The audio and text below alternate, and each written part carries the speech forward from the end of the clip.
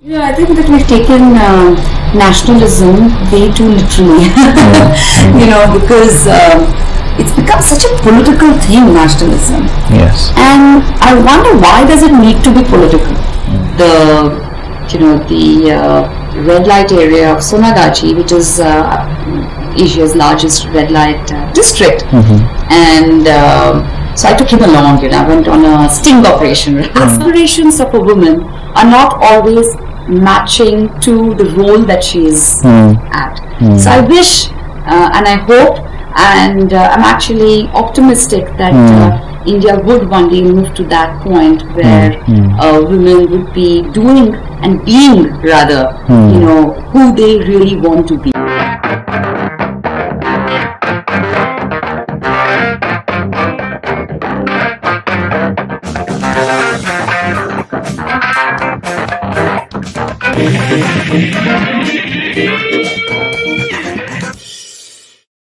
Welcome to my show, Conversations in the Raw. Today we have a very special guest, Miniya Chatterji. Welcome, Miniya, to this show. Miniya is an economist, an intellectual thinker, writer, and she lives in Goa. She has lived in many parts of the world. We'll talk more about that. As an economist, she has worked with some global banks. She has worked with the World Economic Forum. She has worked with the Jindal Group as a sustainability officer, and now she runs her own company called Sustain Labs Paris. And recently, she has come out with a book called Indian Instincts, published by Penguin India. Cool. So let's talk about the book now. Yeah. Amid all these movements going around in the world, right? And you're shifting places. How did you get the idea to write a book like this and then work on it, get it published? I mean, it's really an accomplishment. And I must add here that I had the opportunity to read the book, and it's brilliant. I love it because you have dealt with very serious themes, but you have narrated everything so lucidly that anybody, even a common reader, can connect with it, can understand it.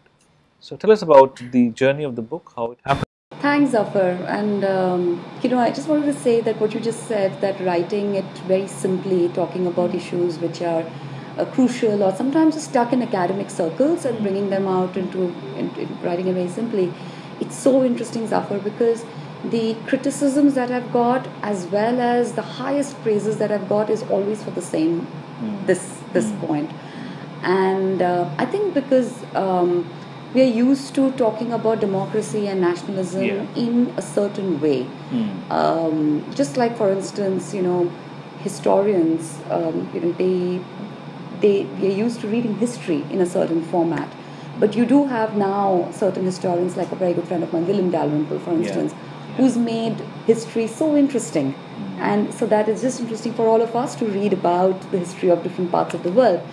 And I feel that in this genre of, in this kind of content of talking about political economy, which is actually what this book is about, political economy of India, I hadn't come across something which just talks about these issues in a way that makes people relate to it. The economy is always something very distant. Issues like nationalism is always something which goes back to history, And what I have always been a voracious reader. I mentioned we've been living in very far-flung parts of India, and my window to the world was through books. My parents encouraged me to read. Their gift to me on my first birthday was a set of 10 books. So but what I really missed was, what I really wanted to know is all these things that I'm reading about. How does that impact me? My PhD was in international relations, but how does that impact me as a person? And so it's really that's the reason why I wrote this. And a lot of my favorite writers, economist Amartya Sen, for instance, I love what they write, but I also feel like it's based on sample groups. It's based on surveys and studies. mostly. I mean, not entirely, but mostly. And what I feel like I'm a practicing academic, right? So yes, I do have a PhD and I teach and everything, but then I'm also on the ground with people, working for people. So there is all those experiences and whatever little observations that I've made and the interactions with people I've met. It's the people that I've met that I wanted to put into this book. It's their story. So I think this is what led to the character of the book, which is talking about, yes, issues which the ideas and arguments which I feel, are usually in academic bubbles. Right. But at the same time, just bringing it out to people, making it their story. Perfect. I mean, that's why it's so relatable. Indian instincts, right? Miniya, we all know this, and you have mentioned this in your book as well, that the whole humanity comes from a single parent, right? One couple started from Africa, spread throughout the world, and then we are now different nations, different countries. There are borders, and there are problems because of that. You mentioned that as well. So, does it mean that different nationalities, people of different countries, have different instincts, or is the human instincts one and the same? Yeah. What are your thoughts on that? Yeah. So the whole point in this book is that there is no predefined instincts that we're that we're born with. So we are conditioned by the environment that we live in, and our own life history. And that defines our spontaneous behavior towards situations. And that essentially is what instincts is, right? What's our instinctual reaction. Right. So your spontaneous behavior is conditioned by what you have around you and how you are reacting to that. So I think instincts evolves in different parts of the world, and it can be defined by the larger macro context that you're living in, as well as your immediate, surroundings and your immediate personal experiences. And I've called it Indian instincts, and you might think, looking at the cover, that or the top, the title, that it will be talking about stereotypes in India, or how Indians are, or how very Indian traits, let's say. But actually, when you read through the whole book, I've explained it in the introduction as well. My whole point is that actually there is no stereotypes. We're all products of the environment around us. And in the context of India, it is that the way India has evolved and where we have come so far, how is that changing each one of us? Okay. And would you like to tell something about the organization of chapters? I think that was also very interesting. I think it would be nice if you can tell something about this to the readers. So the part 1 is instincts, part 2 is anchors, and part 3 is trapped in our own making. Part 4 is chaos, and then you have conclusion. Interestingly, the conclusion is called freedom. So probably that's what we are looking for. So would you like to tell a little bit about the organization of these the content like this? The organization of the content was amazing. It was just came so freely. Before I had even thought about the book, it just came very easily to me. Because I think it was all there in my head. That's exactly what I wanted to put in. Yes.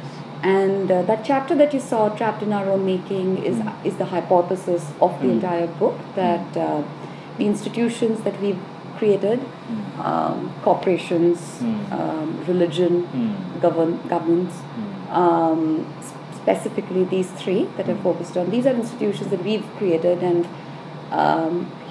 for years being involved in these three institutions. I worked in corporates, in politics as well. Religion we have all around us, the conflict that it causes and the hope that it gives. I feel, I really strongly felt that we're trapped within these institutions, and I wanted to write it out to see that to what extent our is it a Frankenstein kind of a situation? So that's really the hypothesis. And when my editor Millie at Penguin she had been wanting me to write a book for a long time, and I was actually more interested in fiction. And there was a fiction manuscript that I actually wrote. Okay. And for years for 6 years I was writing that, and I didn't want to publish that. I was writing that for my own self, and my heart was in that fiction book. And I was not writing non-fiction, and I was so involved with doing work and my not-for-profit and World Economic Forum and moving to India and stuff. But when I moved to India, I started writing op-eds, opinion pieces, and a column in the Indian Express and the Pioneer. So then it got me started onto non-fiction, and I started enjoying it, and there was so much that I wanted to write about India. So then when I spoke to Millie, who it had already been 3 years that she had been having this conversation with me about writing a book, and I wrote to her, and she said, let's meet for coffee tomorrow. I messaged her, and then we met, and I told her, this is what I want to write. And it was just the topics that you just said. I actually just showed her that, and on the basis of that, she said, please write this book. So that was a story about the content. No, it's awesome, and in conclusion, it's so powerful. I would love, all your readers, whoever are watching this program, to read this book, pick up this book and read it. Let's go more into the themes of the book now. I love this very simple, not simplistic, but simple, powerful idea, the central theme of the book, that the institutions that we created for our own good, for our own convenience, have created inefficiencies for us, created problems for us, right? And now we are trapped in that. How do we get out of it? This is a very, very powerful theme. And most people are thinking about these things, maybe not exactly in this way, but they realize it deep down in their heart that this is exactly the problem. How do we get out of it? We have become slaves to the system of our own creation. So let's talk in terms of India, because the book is about Indian instincts. In the last 60 years, 70 years, ever since we became free, politically free, right? There were so many other kind of freedoms that we need to achieve yet.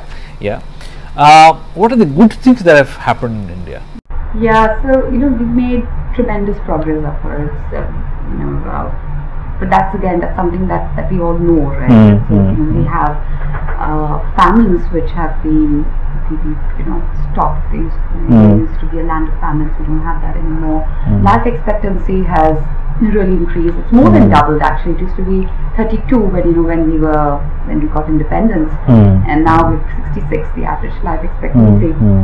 Literacy rates have increased as well. It used to be around 17 at independence. In the last census, we're up to mid 74% now. But of course, for women, it's still lagging, 64. And so on and so forth. I think in terms of development, yes, we do have. Numbers look good. Economy is doing well as well. We have a very vibrant democracy. I think one of the interesting things about Indian democracy is that we have a lot of regional parties which come up. Come with its goods and its bads, but that's very interesting, which means that at the grassroots as well, people have an opportunity to participate in politics. But I think at the same time, I feel that the most marginalized communities in India, so they have benefited the least from these wonderful things that have happened. So all the things that I talked about in terms of development. If you look at the numbers, if you look at, or even if you go down to these regions, you'll see that they don't even have basic drinking water. So 133 million people in India, they don't, families in India, they don't have basic drinking water in India. Literacy rate is 4 out of 10. So 6 out of 10 people don't know how to read. And if you then go down to the different communities, so the Adivasis, actually the tribals of India, they are the most backward in terms of disadvantaged group in terms of their human development. and their participation in politics is also very little. And the reason for that is because they don't make for a meaty vote bank. So that's why the whole system of democracy, it's not benefited by the development of the tribals.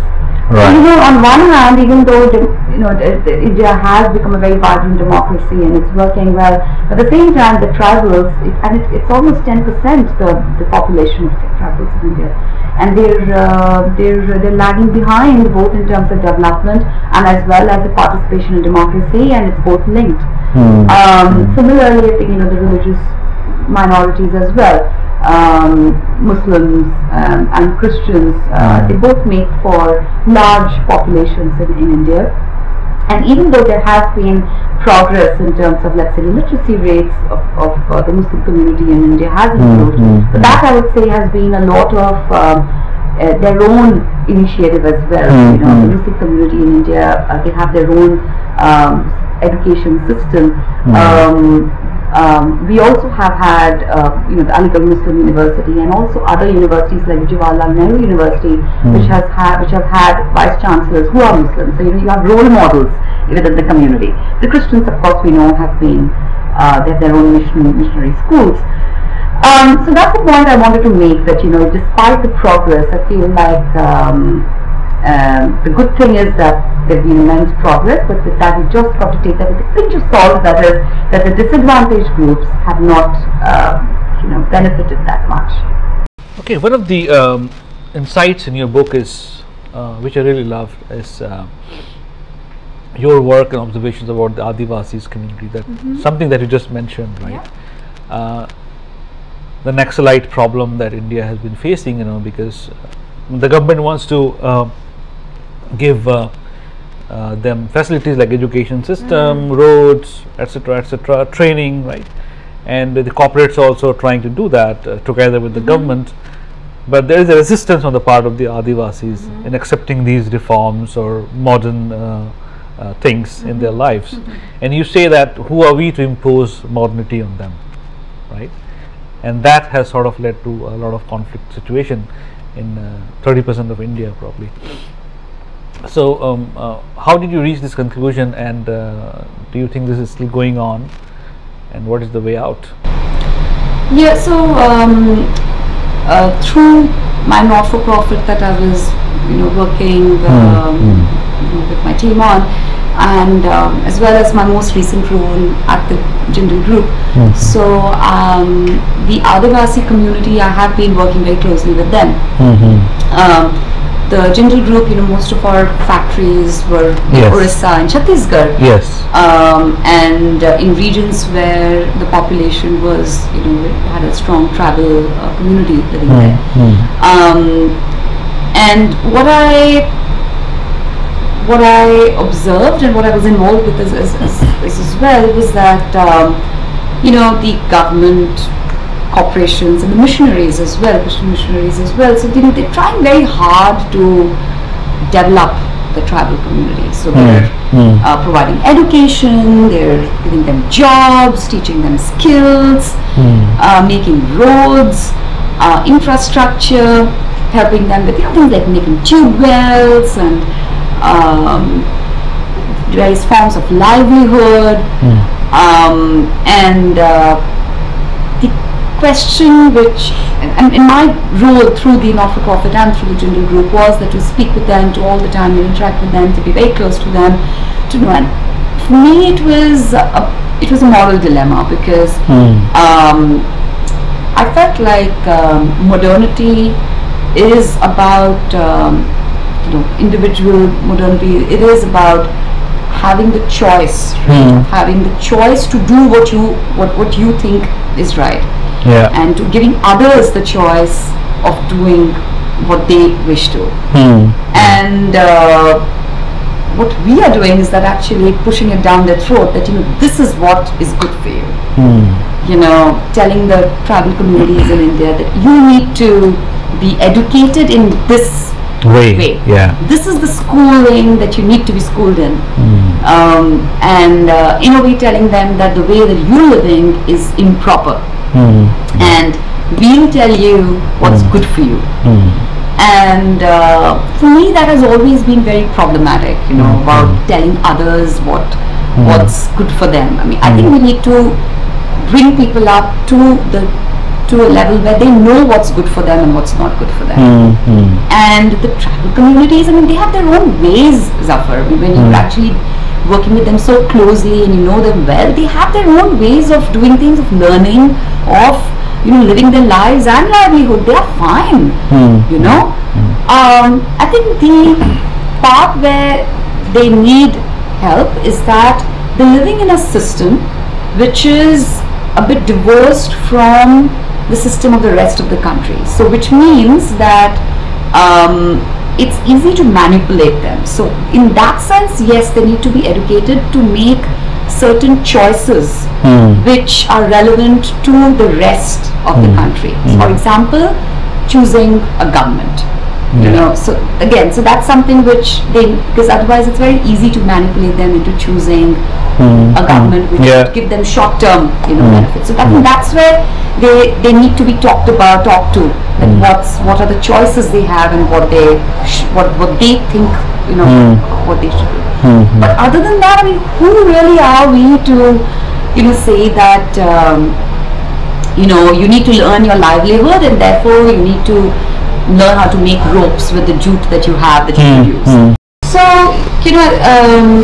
the only context in which I think they need to be educated is where, there is to help them understand the choices that they have politically in choosing their government, because their world is quite different, from the rest, and there, if we don't do that, then it's easy to manipulate them with short-term benefits, and that can be very dangerous, not just for the community but for the country itself, because the tribals do make for a large population.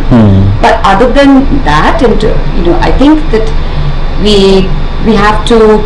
It's a fine line, between preserving their authentic culture and their ways, and at the same time bringing them up to speed with them getting the life that they want.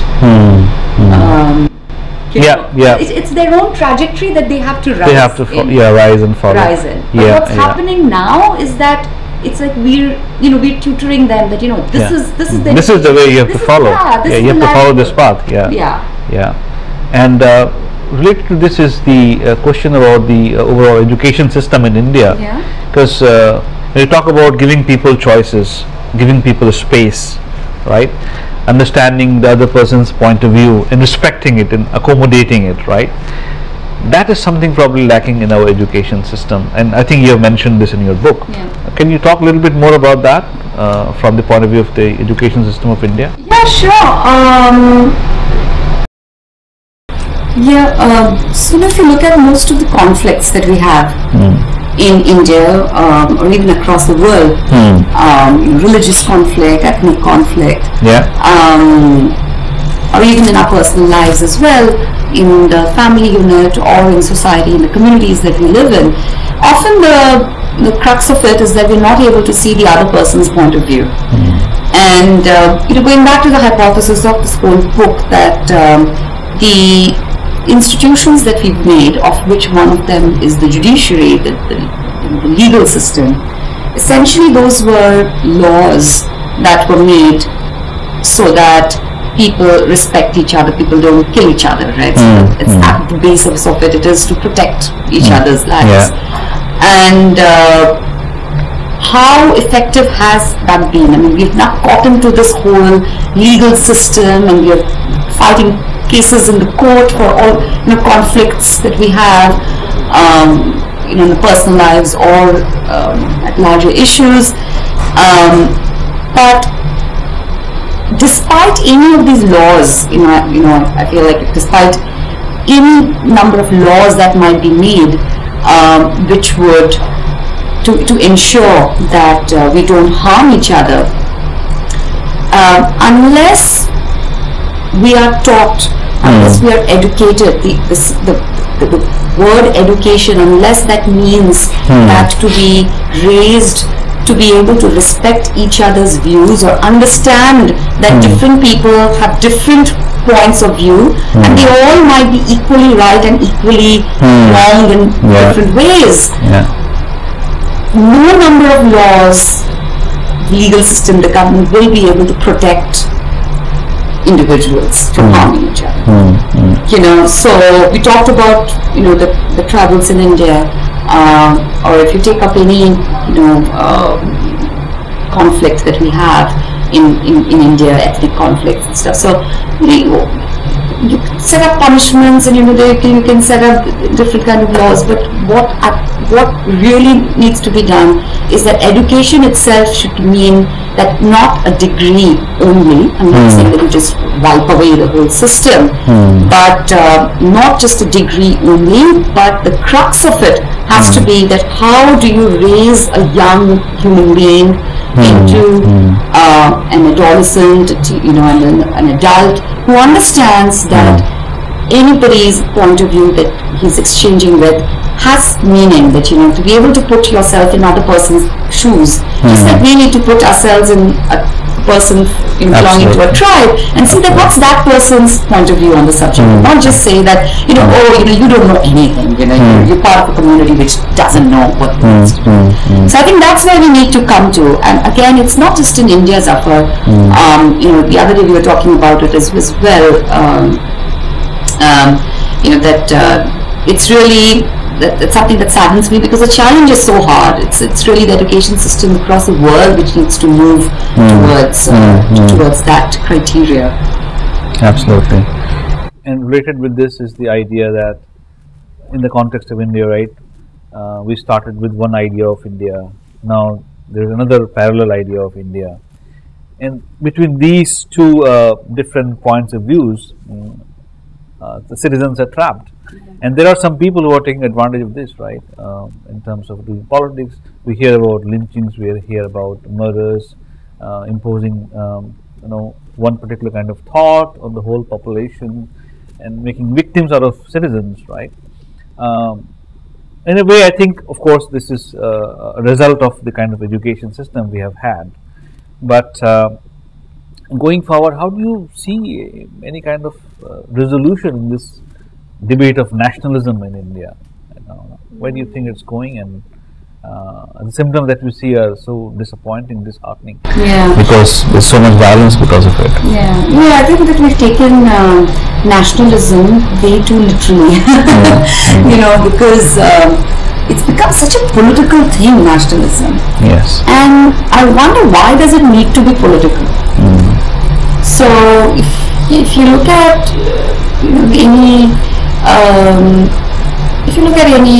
anything that you read, nationalism or the ideologies around it, or historians writing about it as well, it always goes back to, in the context of India, it goes back to the birth, often it goes back to the birth of the Indian nation and the nationalist struggle,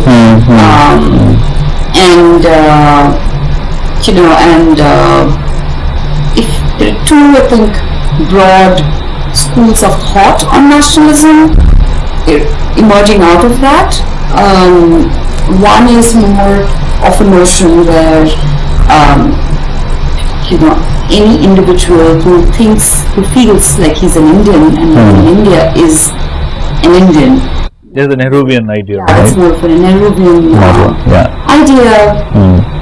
And the other point of view, another school of thought rather, which has emerged is actually quite old, which is basically saying that it's more of an ethno-territorial kind of a concept of India, where the original territory of India is the India, and all the people who were living in that territory, within that territory, are the true Indians, for whom India is the Matribhumi, the motherland. And anybody who has come from beyond those borders within India is, for them it's the fatherland, and it's not really, they're not truly, Indian. So that's the more, ethno-territorial kind of a definition of the Indian, for being an Indian. So nationalism and a person's allegiance to a country is now being defined via these two prisms. Be it how much whatever your background is, are you how Indian are you, or that whether you're part of that old territory of India or not. I do feel that both these schools of thought at the end of the day are driven by political parties, right? Today, and as well as when it originated as well. But at the end of the day, nationalism is essentially, if you think about it, it is about what you feel, what I feel about country. What is my feeling towards my country? Am I proud of my country? Am I, an activist for improving my country?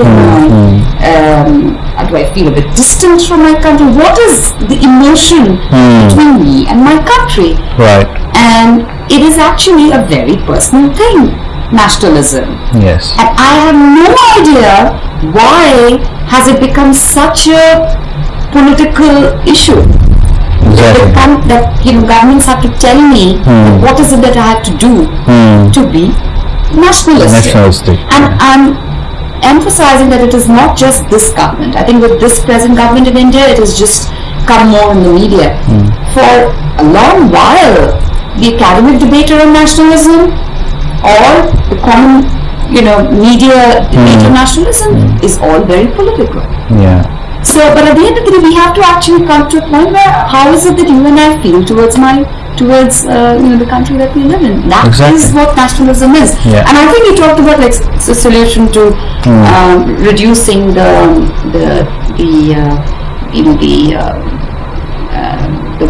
bloodiness of this whole strife around nationalism. People have been killed in the name of nationalism.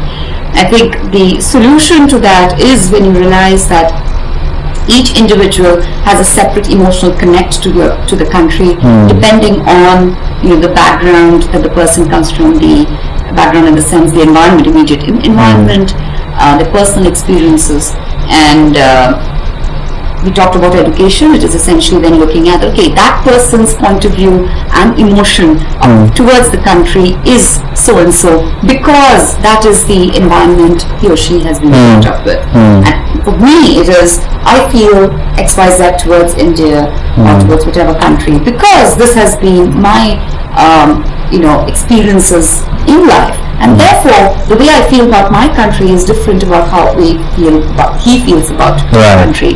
Live and let live. Easier said than done. But at least saying is a first step. Yes. Yeah. We talk about Vasudev Kutumbakam, the whole universe is a brotherhood or a family, right? And let's start from India itself.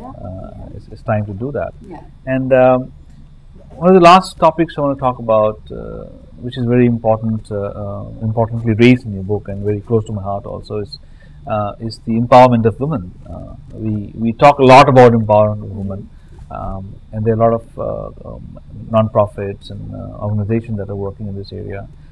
But still, it seems that India has a long way to go before that happens. Depressingly, we hear news day after day about rapes and about so many crimes that are being done against women in India. How do you look at the situation in India now in terms of women's empowerment? And you have been in the field, doing work on that in that area. So, what do you think the situation is right now, and how can women be made to feel more safe and given more opportunities, to grow and flourish? Yeah, I think I'll start by saying that there has been a lot of progress for women in India. So I won't go into data, the numbers and data, because it's there in the book anyway. It's in the book, and then people can find that. But in terms of in politics, for instance, there's a lot of women in very prominent women, as we know, they're in politics. If you look at large companies in India, corporations, banks, SBI, ICICI, some of the biggest banks are actually have been headed by women, and some of them are still. Entrepreneurship as well, the women entrepreneurs who have done very well, as well. So, and then in everyday life, I think women are being more visible. You step out, you see women on the go. And for me, the criteria is not about how many women are working on jobs. You just see women actively involved in life, whether it is raising a family, whether it is going shopping out there. So I think that these are all very good signs. In the progress for me, and progress for me is about the degree of choice that an individual has. And there I feel that there's been an improvement for women, but there's a lot more to do as well. So,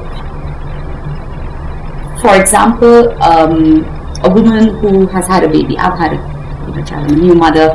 How much of a choice do I have to continue with work if I have a job, or to be a stay-at-home mom, or to take a break and then get back to work? I think how much freedom does a woman have in terms of making an independent decision how to lead her life is an aspect which we need to look more into in India. So, to give you an example, when alongside my job at the World Economic Forum, I was running this tiny not-for-profit, and one of the things that I'd done was to create a fellowship for a girl in the village that I was working in, Islamabad, and the fellowship was at King's College, and I did my best from my whatever I could, that I, with the help of the local university principal, selected the right girl who would want this kind of an opportunity. I didn't want to thrust it down someone's throat, but so that selection was made of a girl who would like to embark on an opportunity to study more. We sent her to South Africa to work in a not-for-profit, which was run by a friend of mine, which looks at that not-for-profit works with the community, where the community itself improves itself. So just to give her a taste of what it means, for her to probably get an education and come back and then help her community develop more. Got her into an English-speaking course, because at King's they granted her the fellowship, but they said that she needs to work on her English, so we sent her to Hyderabad for classes. Got her English. But at the end of the day, and I was in Geneva, and I was to come back on every month to work on this and other things. And then, after all this work, when I came back after a few months, on my monthly trips, so I heard, so she told me that she doesn't want to go to King's College in London. And I heard different reasons from different people. Someone said that she belonged to a Devdasi community. So Devdasi communities, as you probably know, it's a tradition rather that the current avatar of the community is that a girl, as soon as she's born, she's given to the temple, and essentially what happens is the men in the village, they can use her. So the girl would not know who her father is. And the tradition is that every generation of that community has to be a Devdasi. So some people in the village told me that community did not let her. Somebody said she has a boyfriend and did not let her. Somebody said her mother did not. I did not press her to ask her that why do you not want to, because again, for me, progress is choice. If she has made a choice that she does not want to go for whatever reason that she wants to, that is her choice. And if I'm forcing her, I'm actually doing more damage than but you see that whatever that reason was, I wonder if it was her own individual reasoning that she didn't want to go, or was it her community, or was it her mother, or was it some other pressure, family or boyfriend, which made her take that decision. So these are two examples of my own as a young mother, or somebody that I've known Yeah. So I think that is something that in India that we need to work more on, of giving women the power of choice, leading the life that they want to. Joining a company and not being put into a department where typically women are supposed to work, and that could be many things. In India, teaching is a women's job. It's not always in all countries. Nursing is a women's job, or in a company, HR is a women's job. In different countries, it's different. But often that's the case. The aspirations of a woman are not always matching to the role that she is at. So I wish and I hope and I'm actually optimistic that India would one day move to that point where women would be doing and being rather who they really want to be. Yeah, wish that as well. One related area of what you just said is what is holding us back as a country as well is casteism, right? Casteism is a big issue there. And I was fascinated to read about your account of, going into Sonagachi, the red light district in Kolkata. And probably even there you found traces of casteism. Yes. And tell us about that experience and what you found out. So me and Chirag, I'm married to him now, and at that time he was my boyfriend. So I was curious to, I was writing the book, and then I was curious to know about the red light area of Sonagachi, which is Asia's largest red light district, and so I took him along. I went on a sting operation. So I took him along because essentially because I couldn't pose as a customer, and I wanted to speak to the women. I wanted to see what happens, in this largest red light district. And why I wanted to go in and find out is because India, the topic of sex is so taboo in India. You can't talk about sex in the family, which is your closest social unit. You can't talk about sex in the school, which should be imparting education around it. And yet our population is booming, and we have the largest, red light area in India. So obviously there is this big demand. Disconnect. Yeah. And my whole chapter is a chapter on procreation. Yeah. And it is on this irony and this, it's like two different ends of a spectrum, and making sense of that, and why is that so? So one of the field work that I wanted to do was to go into Sonagachi, Asia's largest sex industry which is in India. So I took Chirag along, and it was truly fascinating, Zafar, because what we saw is that there are different buildings which belong to girls who come from specific regions. So there would be one building which would be Marwari girls. There would be another, building which would be the Agrawalis, who are supposed to be like the most the fairest of them all. You talk about that. Exactly, and we've done so those are supposed to be like the courtesans of the Mughals and stuff. And we were very curious to see what they were actually, what's the reality. So my mission when I went in was to speak to the girls and to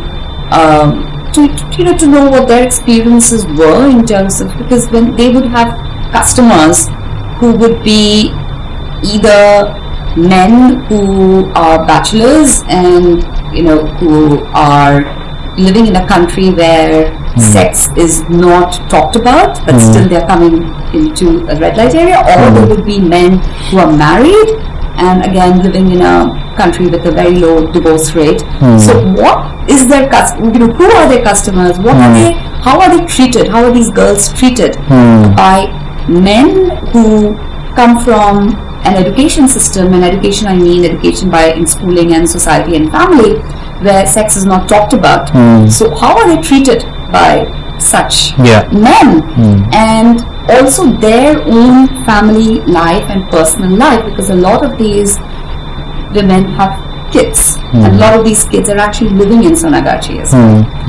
So, but as a result of my investigation and my curiosity and to reach out to these girls and to know more about them, what I found is that it's amazing that they actually live in different communities. And the reason for that is that it's twofold. One is that it's a chain migration. So a girl from a certain city would come and then would tell another girl from that city that I know how to make ourselves comfortable, and then I can find you a room, and I can find you, and then they'll get another girl, and then they'll all be living in that same building. But now what's happened is that as clients as well, they would know that there is a girl from if they want a certain type of girl, then they can find it in that building. So now it's like supply and demand, which has created this whole fascinating stratification within the Sonagachi area.